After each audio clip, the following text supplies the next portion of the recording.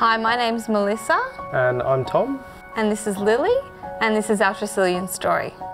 She would only sleep if you were pushing her in a pram or if you were holding her and walking. So one of the obvious difficulties when you've got a child that's struggling to sleep is the impact it has on how much sleep you get as a parent, and that had quite a detrimental effect going into the office.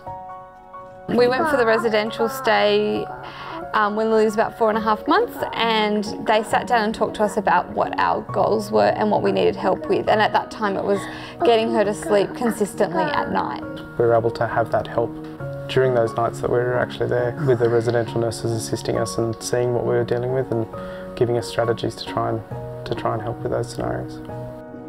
I met a whole lot of other mums going through the same difficulties, and I actually made some friends there.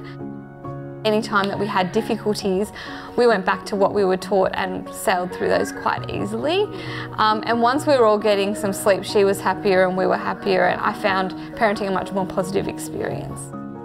Go to your doctor or go to your midwife or nurse and get the referral to go to Tresillian.